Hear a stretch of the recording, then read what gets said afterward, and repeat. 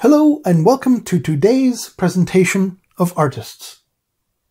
Each artist's practice has developed from their own unique viewpoints, creating dialogues around introspection and social commentary, which all exist in their own temporal worlds, giving the audience a glimpse into the future from the fixed point in time, which is now. An interest in generational similarities allows Kira Bernard to utilize her skills within the photographic process to showcase her family. Looking into the past and at the technologies used provides Bernard with different narratives to explore, which include film, cameras, and cinefilms. She also defines the technologies that are indicative of the 2000s, a time of development and growth for Bernard. Her work reflects themes of identity and the self. It focuses on fellow female family members for more than just guidance through life. The documentation of this fuels Bernard's portfolio with portraits, candid photographs, and videos that highlight a sense of belonging and gratitude.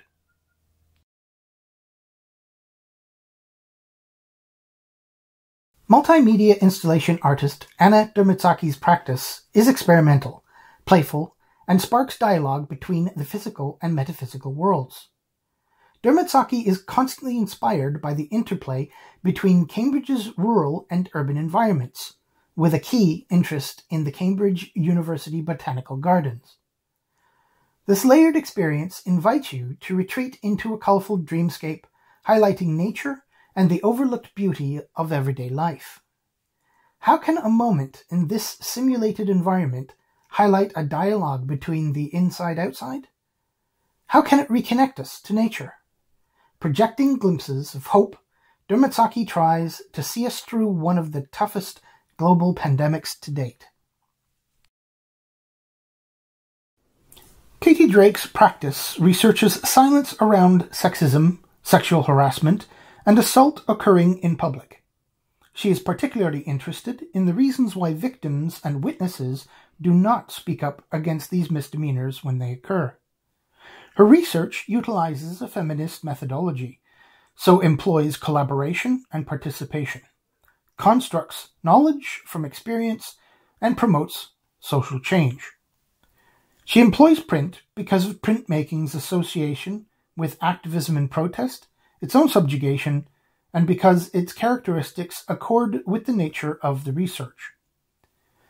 By raising awareness of these issues, she hopes to open dialogue and explore ways to create more sustainable communities.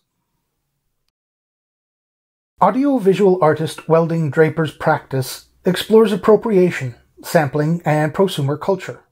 His starting points are the liminal spaces inherent within samples, those spaces between the origin and the destination, which hold the potential to be manipulated, then repurposed. Using tacit knowledge, Draper weaves layers of images and sounds, creating audio-visual tapestries. With snippets of spoken word interviews, samples from his personal music collection and sample library, and at times adding his own spoken poetry, his outcomes construct conversations that create bridges between the past and the present in thought-provoking ways. Draper's tools are sample, cut, position, paste, loop, edit, and play.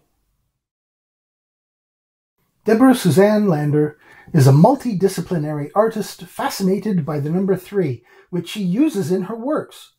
Her practice includes appropriated objects, photography, sculpture, ink drawings, assemblage, and time-based works. Lander explores memory and human connections, inspired by the techniques of Renaissance and Baroque art, such as the use of light and shade in painting and drawing. She has an interest in how these can be transferred into the moving image. A scavenger, storyteller, and archivist, Lander uses narratives to traverse the realms of ritual, myth, and religion. She supports the idea of death positivity and uses practice-based methodology to explore what it means to be human. Rita Matika is a visual artist who believes in looking past the obvious. Matika makes close observations and engages with subject matter as a process. In the past year, she has created work that has taken a drift towards a more personal, reflective journey in her life. Matika's practice is greatly influenced by her experiences and understanding of the reality of life. She hopes her art communicates subjective experiences and tells a story to people from diverse backgrounds and perspectives. What propels Matika is the attempt to see beyond and capture the uniqueness of narrative. Her focus is to inspire others to reflect with care at the world around them. Liz Mills is a multimedia artist whose current practice focuses on ceramics that explores the notion of the imperfect. Mills is influenced by the Japanese Zen principles of wabi-sabi, an intuitive appreciation of a transient beauty in the physical world that reflects the irreversible flow of life in the spiritual world, and the golden repair process of kintsugi. Liz uses those influences to create small, inlaid, decorated ceramic forms with gold to draw attention to the natural imperfections within her work, asking us to reflect on the beauty and value that can be found within the imperfect nature of ourselves. Eva Pandera's practice revolves around a visual process using a variety of media to communicate a personal response to her environment. Throughout the experimentation with materials and tools, as well as a contextual exploration, she attempts to excavate the profound meaning of nature within an anthropological existence. The body of work produced is a large-scale drawing combined with a video installation representing the vegetation that existed before humanity and which will take over after humankind disappears. During the development, the forest becomes denser and darker, the vertical lines drawn in pencil reflecting the light in order to suggest uncanny and uneasy surroundings. Melissa Pentney is an interdisciplinary artist who focuses on how a handmade book can act as a personal narrative for an artist, a vessel of communication of current paintings, designs, and ideas. Her work investigates the present moment. It explores thoughts, feelings, and experiences of life. Using prehistoric and medieval art as a reference, Pentney's interest lies in past artistic practices. She applies them to her work in a contemporary way. Predominantly, she paints contemporary subjects, but combines craft techniques to create different surfaces and structures within the painting. Her focus is to create imaginary painted scenes based around our relationship with the natural world.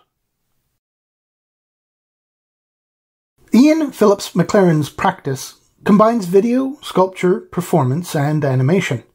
His current work is an investigation into the inner self through a Jungian lens. Phillips McLaren has crafted 4 effigies representing Jung's 4 main archetypes, which, when combined, represent the whole self. Each video sculpture characterizes separate aspects of his identity, performing independently but at the same time, collectively creating a single self-portrait in a 3-dimensional environment. These performances range in delivery and dialogue and are designed to engage the viewer on multiple levels. Phillips McLaren disrupts any emotive response to the piece by revealing the mechanisms of its operation.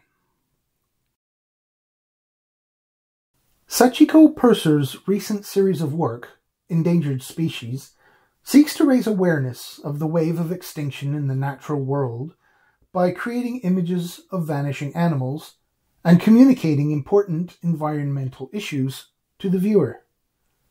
species are quietly disappearing from the earth. She captures their existence by creating images of ghostly humanized animals.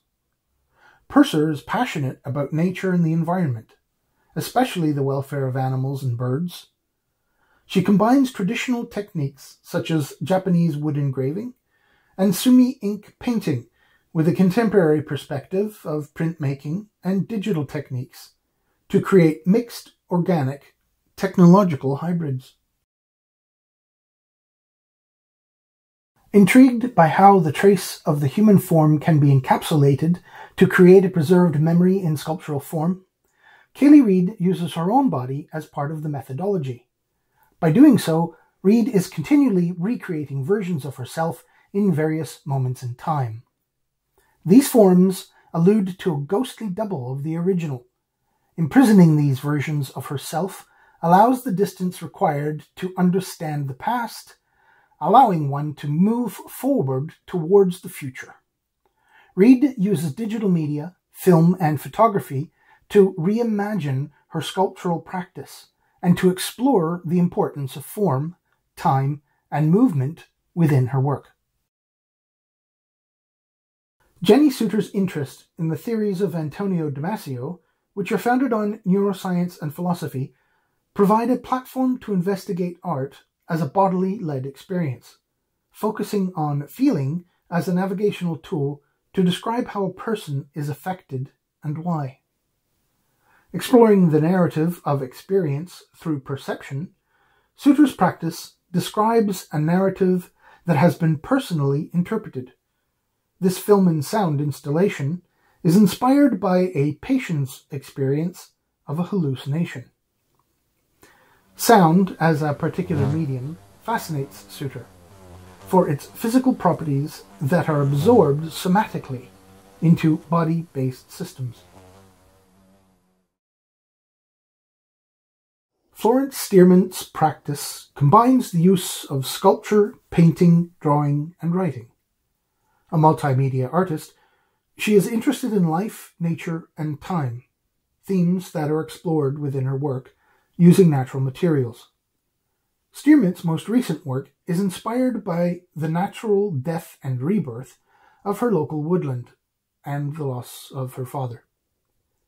She is fascinated by the way nature grieves itself through growth, and she connects that grief with her own.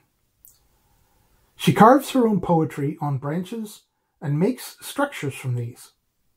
The sculptures have been created alongside a handwritten artist's book that shows us the way that nature is telling her to grieve.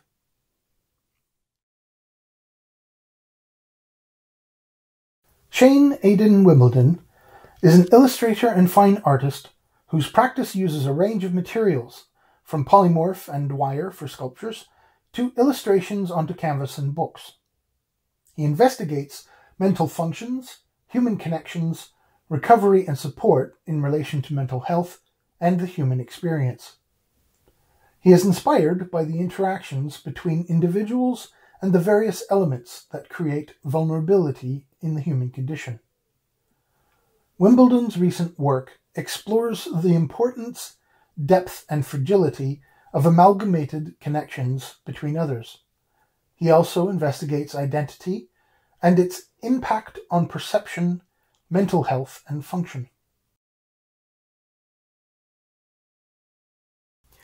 This hard-working and environmentally conscious team of artists and printmakers have worked diligently during the COVID crisis. Whether it is returning their sculptural works back into nature to highlight the impact that greenwashing can have on the environment, and how we can overlook beauty in the everyday and in nature itself, to addressing the controversy of subjects such as sexual harassment, immigration, death, or mental health. These artists examine themselves and the communities in which they live.